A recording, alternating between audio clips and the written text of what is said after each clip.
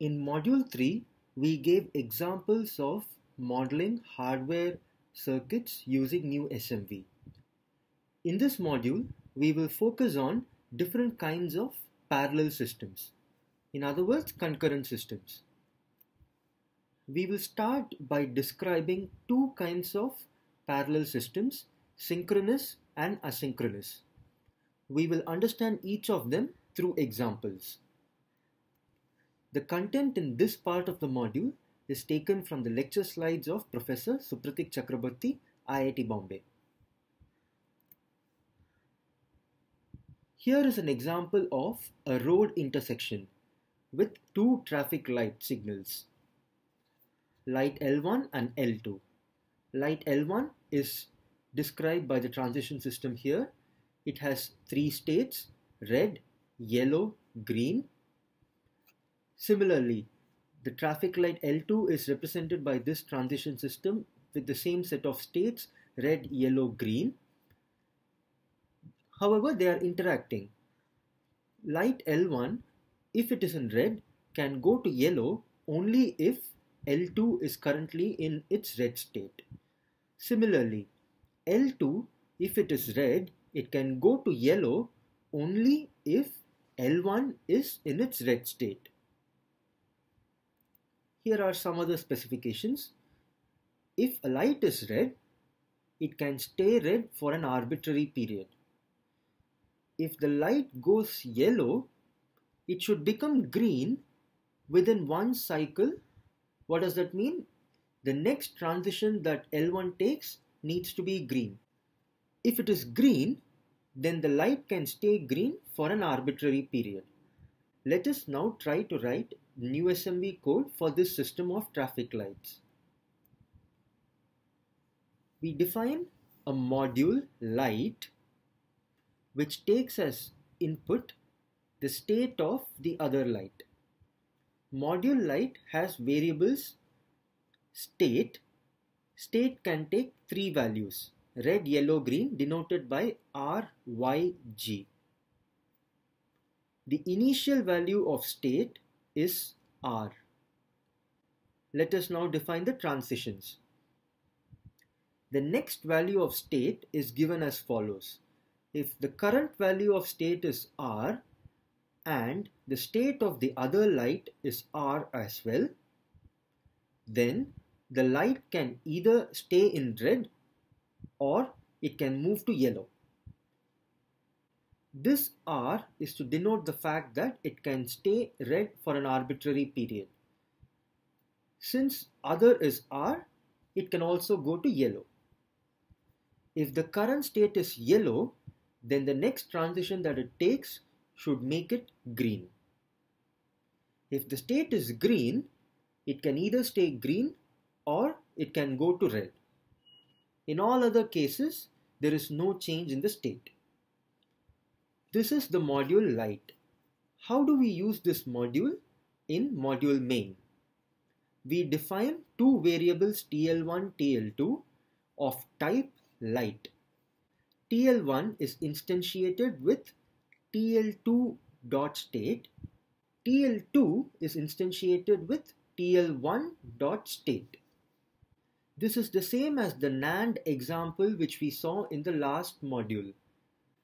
So what would the states of the transition system defined by this code be? We need to look at the variables in module main. There are two variables, TL1 and TL2. TL1 is of type light, which has a variable state. TL2 is again a variable of type light, which has a variable state.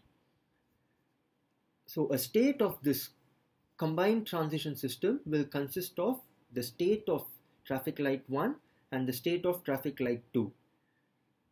Each time we take the next transition, both TL1 and TL2 would move. That means this is a synchronous composition. In every unit, both TL1 and TL2 change their state. In such a case, what will happen? Let us see.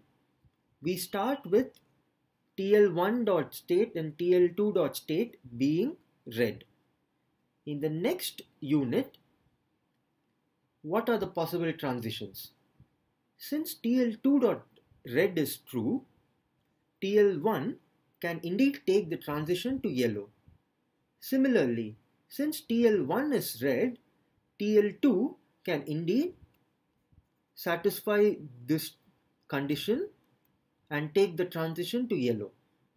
We reach a state where both the lights are yellow. Once they are in this state, in the next transition, both of them can become green. This is a scenario which we did not want. This is making both the lights become green simultaneously. How do we get rid of this behavior? This does not model the system that we want. In our system, each of the lights moves separately. At a time, only one of the lights should take the transition. How can we model such systems using NuSMV? Firstly, such systems are said to be asynchronous. This just means that they are not synchronized. That means in every unit, it is not necessary that both of them should simultaneously take the next transition.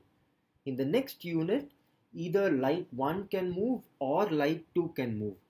To model such scenario, we will define TL1 to be a process light of TL2.state. This is the same, however, we define it with the keyword process. Similarly, TL2 is defined as process light of TL1.state. What happens when we define it this way? The initial state is going to be the same. Both of them are in red. In the next step, one of the lights is chosen to take its next transition. Here, light 1 is chosen to take the next transition. Since light 2 is red, light 1 can indeed move to yellow.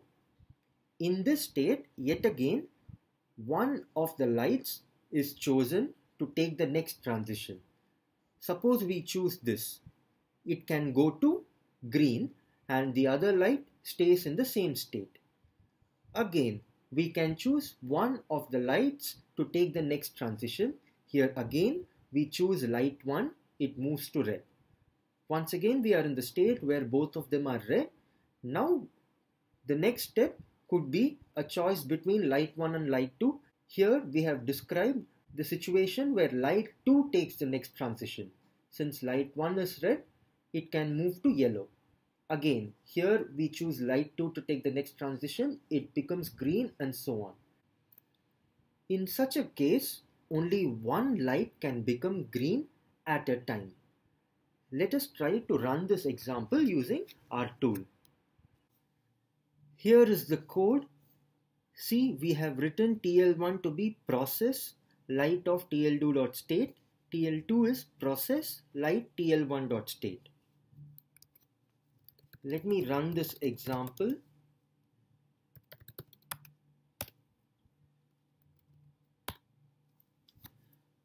When you run it, you will get warnings which say that processes are still supported but deprecated. In the future, processes may no longer be supported. However, we will use this version of NuSMV. The goal is to just understand the idea behind asynchronous composition and the use of processes. If not NuSMV, there are other tools which support asynchronous composition like Spin. The ideas are going to be the same. So as long as you understand this, you can use any tool that can support asynchronous composition. Let us come back to this example. Let us check if all the executions satisfy the condition that both the lights are not green at the same time. How do we check this? If you remember, we used the requirement F in the last module. We will use that again. We want to check that in every execution, it is not the case that there is a state where both the lights are green.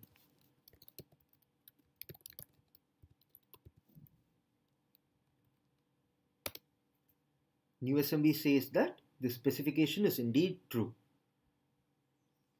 Let us now try to simulate and understand what happens inside the transition system. For a start, what are the reachable states? There are 4 states given by traffic light. 1 is red, 2 is green, both are red. First one is red and the other is yellow. First one is green and the other red. First one is yellow and the other red. So there is no state where both are green. Let me now pick an initial state. There is only one initial state where both are red. Let us now simulate for some steps to understand what happens inside. We started with both of them being red. Now, let me explain the available states. There are actually 3 processes. TL1 is a process, TL2 is a process, and the main module is also considered to be a process. So main.running is just written as running. If from this state where both are red, the selected process is TL2, then TL2 state changes. See, TL2.state becomes yellow. Now what is this state? Or rather, let us see. If TL1 is the process, then we know that process 1 can still stay in red. So that is what it has chosen. This state is given by TL2.state equal to R and TL1.state equal to R. Process 1 has been selected and process 1 has chosen to stay red. There is another way of getting the same process where the process selected is main, in which case both TL1 and TL2 do not change their states. In this example, whenever main is selected, there would not be any change in the state. However, there could be examples where main has other variables and those variables can change their values. The other way of getting the state RR is when TL2 is selected, but TL2 chooses to stay red. I hope this is clear. Now what is the other state? From RR, the other possible state is when TL1.state is Y and TL2.state is R. Since it is not written here, you have to see the previous state. That is what it means. TL2.state is R. This is obtained when TL1 is chosen and it chooses to go to the yellow state. Let me choose this state.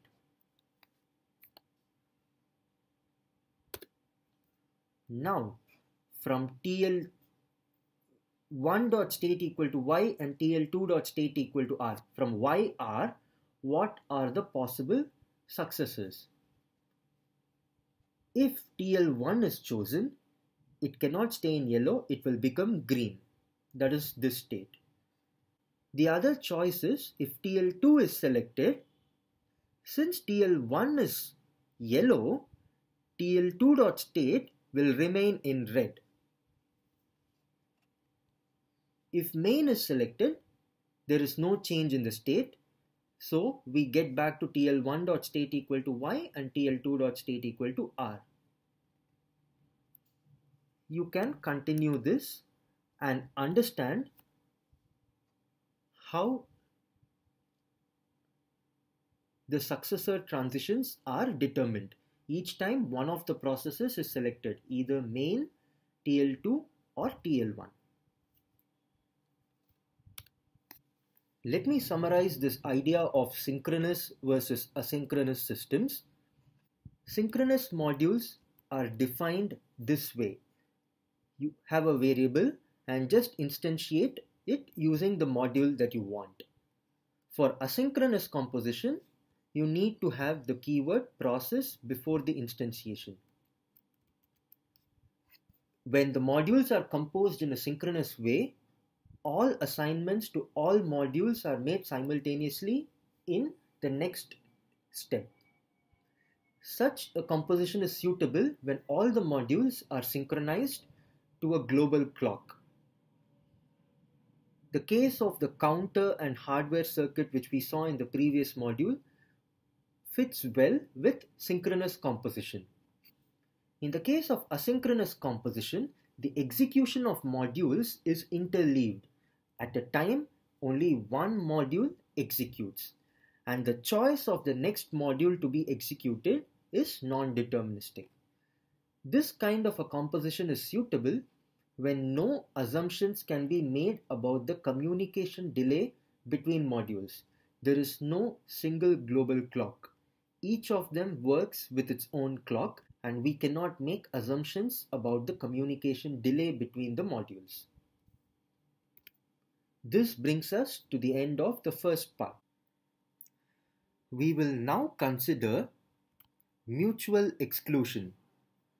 Recall that when two programs having a shared resource are running in parallel, the mutual exclusion rule demands that they cannot access the shared resource simultaneously.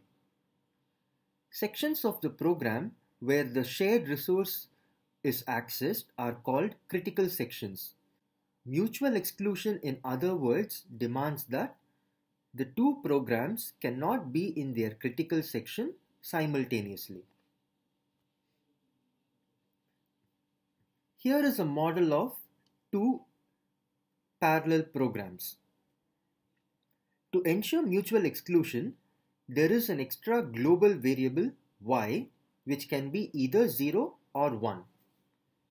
Each program can be in 4 states. It starts with a non-critical state. When it wants to access a critical section, it goes into a wait state. In the wait state, it can enter the critical section if the value of this global variable y is bigger than 0. When it enters, it decrements the value of y by 1. It can stay in its critical section as long as it wants, and when it's about to leave, it goes into an exiting state. From the exiting state, it goes back to the non-critical state. In the process, it increases the value of y by 1. Program 2 is identical. Let us now try to write the code for these programs in NuSMV and check if they can be in their critical sections simultaneously. Let me write the NuSMV code from scratch. Let us define a module called thread which takes as input a variable y. It has 3 locations. So we define a variable location. It can take 3 values, either non-critical, it can take 4 values: non-critical, waiting, exiting, and critical.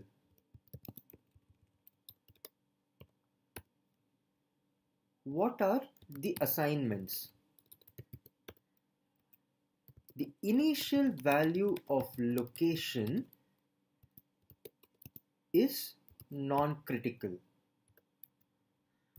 The next of location is determined as follows. If location is non-critical, the next location can either be non-critical or it can go to the waiting state. If location is wait and the value of y is bigger than 0, then it can go to the critical state. If location is critical, then it can either stay in critical or it can go to the exit state. And in the exit, if location is exit, it goes to the non-critical state.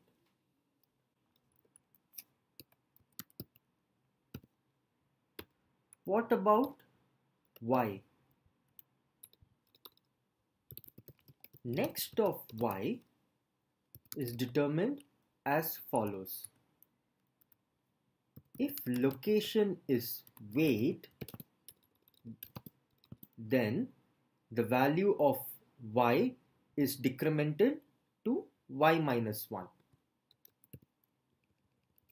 So location is wait and y is bigger than 0, then you make it y minus 1. If location is exit, then we make it y plus 1. How do we use this module thread in module main? We define the following variables. We need to define a variable y. Let us give it a separate name. Let's call it, say, y main. It can take the values 0 and 1. There are two threads. So program 1 is defined as process thread of y main.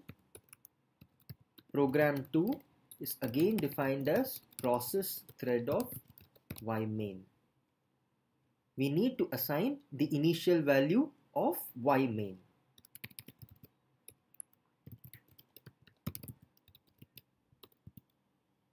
Is true, which is 1.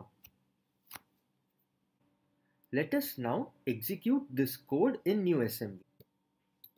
NuSMV minus int, the name of the file, and then we say go. Ignore the warnings, but there seems to be an error. It says that case conditions are not exhaustive.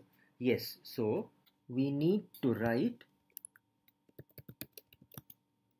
if all these are not satisfied, stay in the same location. Similarly, if all these are not satisfied, do not change the value of y. Let us now run the new code.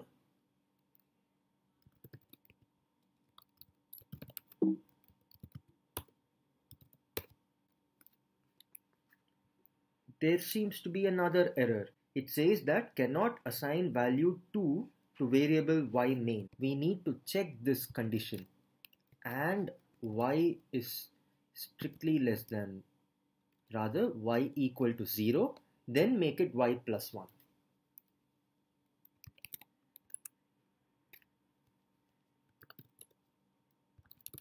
Let us now run it.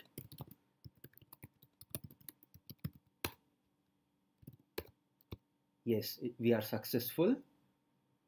Let us now check the requirement that in all executions, program 1 and program 2 cannot be in their critical sections simultaneously.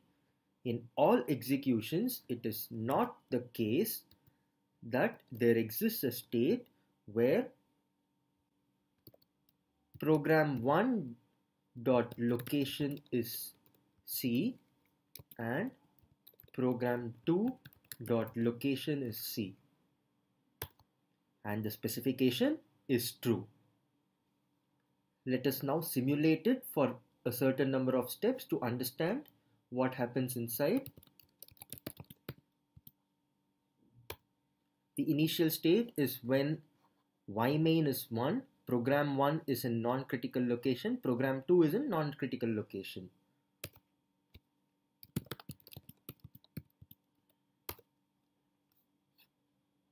From the first state, it can go to a state where program 2 has gone to waiting if program 2 is selected to move forward.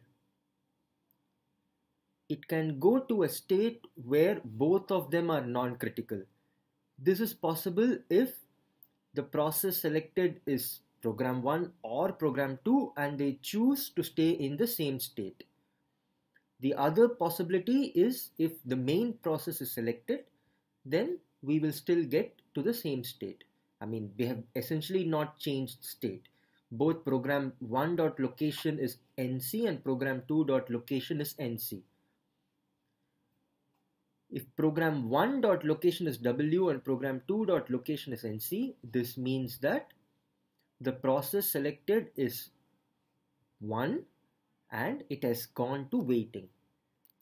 Let me choose 4. Now, from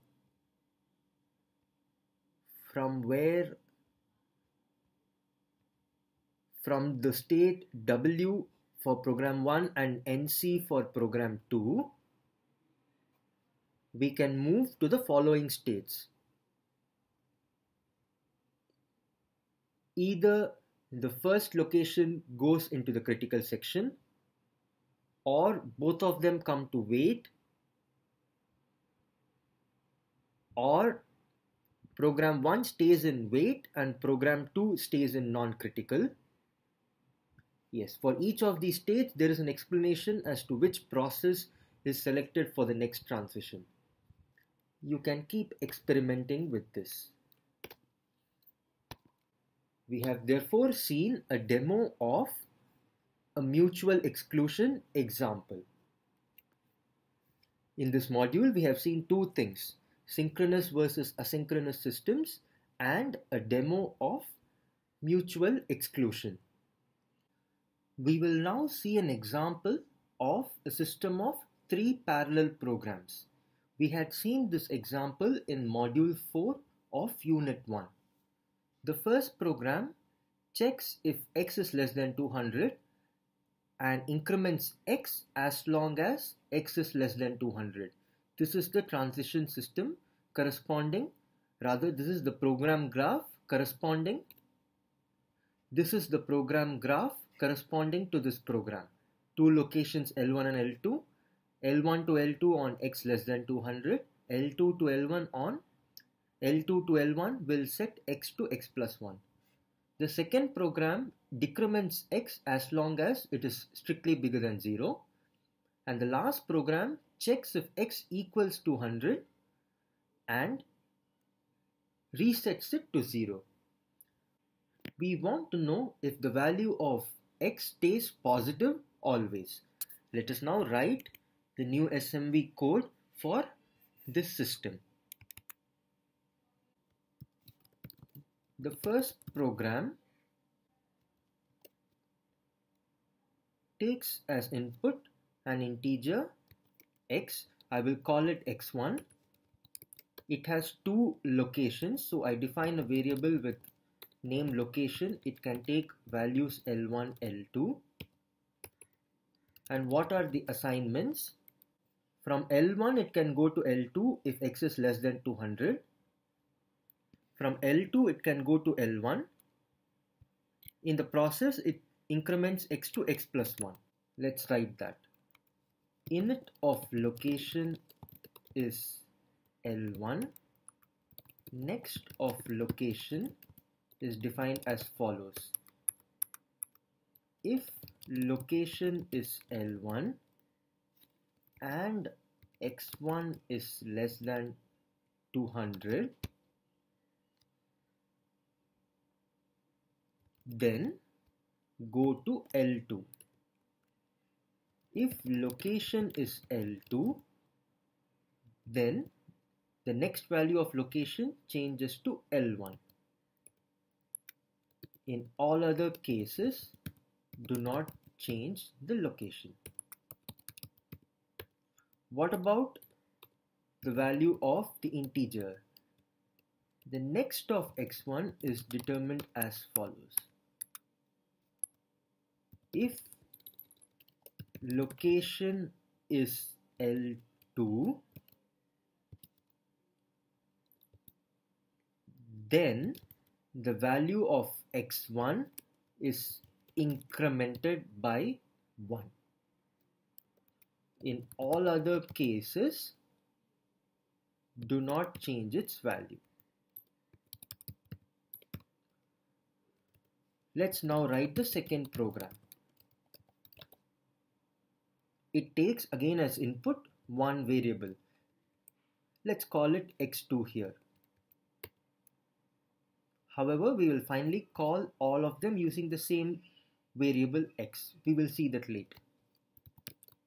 Again, there are two locations, M1, M2. How do the transitions look like? From M1 to M2, it goes on x greater than 0. From M2 to M1, it resets, it decrements x by 1. So, init of location is M1. Next of location is determined as follows. If location is M1 and x2 is bigger than 0, then the next location is M2. If location is M2, then the next location is M1. In all other cases, do not change location. What about next of x2? If location is M2, then decrease x2 by 1. In all other cases, do not change x2. Now for the final program.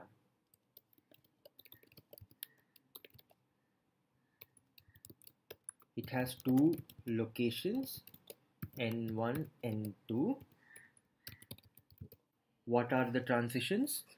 If x is equal to 200, you can go from N1 to N2. In the transition N2 to N1, x is set to 0. Init of location is N1. Next of location is, if location is N1 and x3 equals 200, then go to N2. In all other cases, remain wherever you are. What about next of x3? If location is N2, then make it 0. In all other cases, do not change it.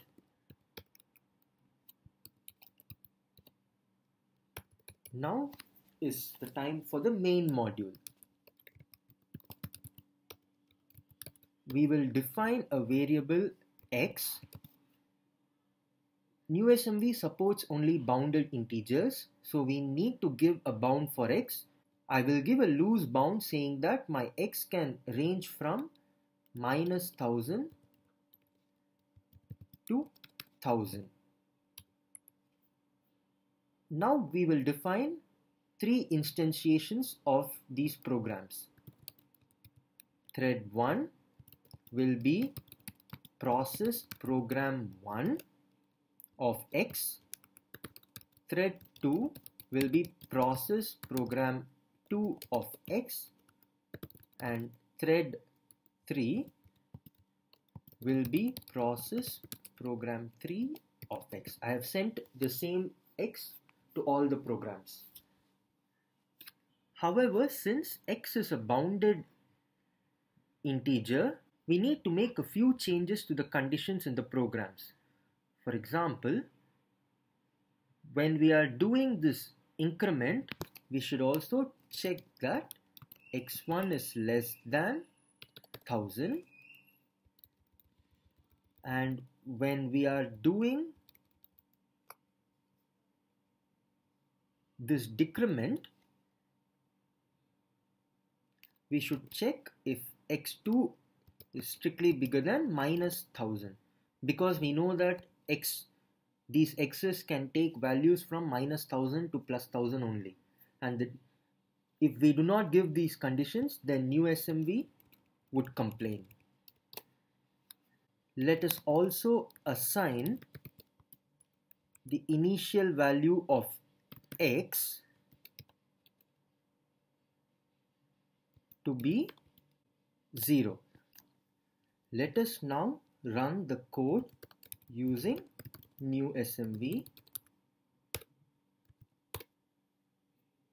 It takes a while.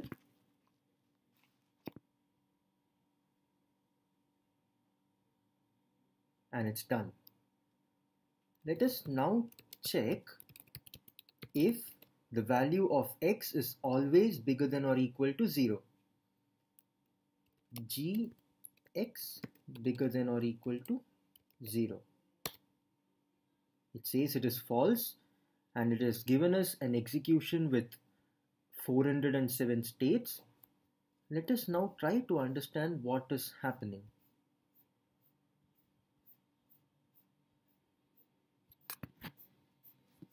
So let's get first to the beginning of this execution.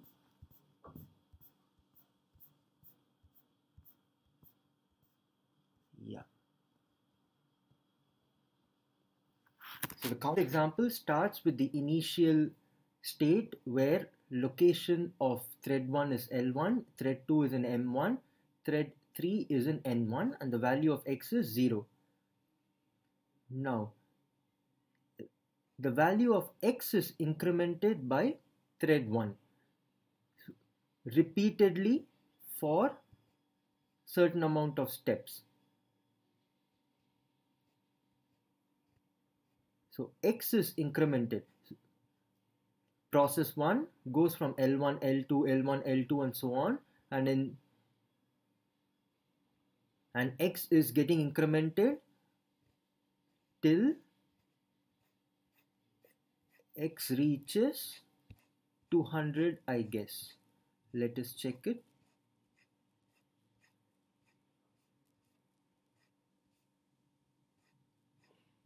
If you see, it's the same L1, L2, L1, L2, L1, L2, x is becoming 157, 159.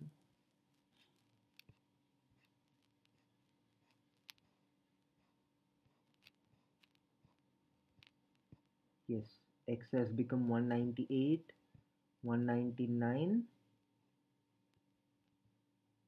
and